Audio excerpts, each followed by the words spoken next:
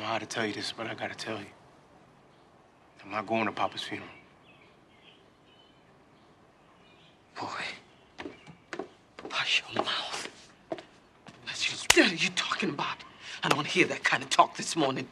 I done raised you to come to this. You standing there all healthy and grown talking about you ain't going to your daddy's funeral? Mama, listen, I don't want to hear it, Corey.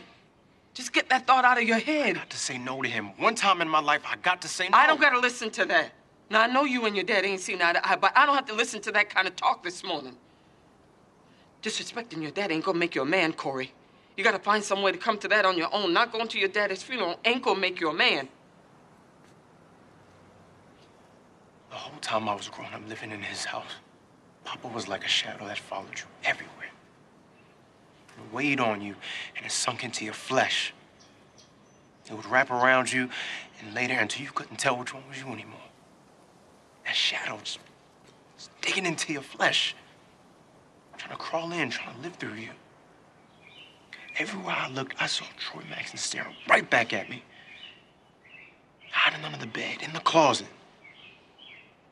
I'm just saying, I gotta find a way to get rid of that shadow, Mama. You're just like him. You got him and you good. Don't tell me that, Mama. You're Troy Maxson all over I don't again. want to be Troy Maxson.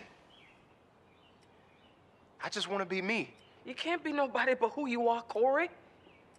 That shadow wasn't nothing but you growing into yourself. You either got to grow into it or cut it down to fit you, but that's all you got to make a life with. That's all you got to measure yourself against the world out there.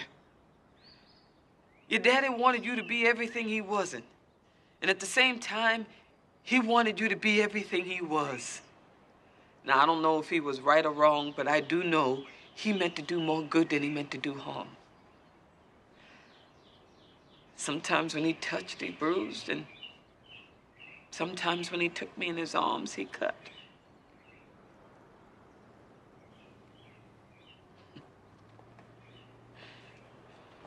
When I first met your daddy, I thought, here's a man I can lay down with and make a baby. That's the first thing I thought when I seen him.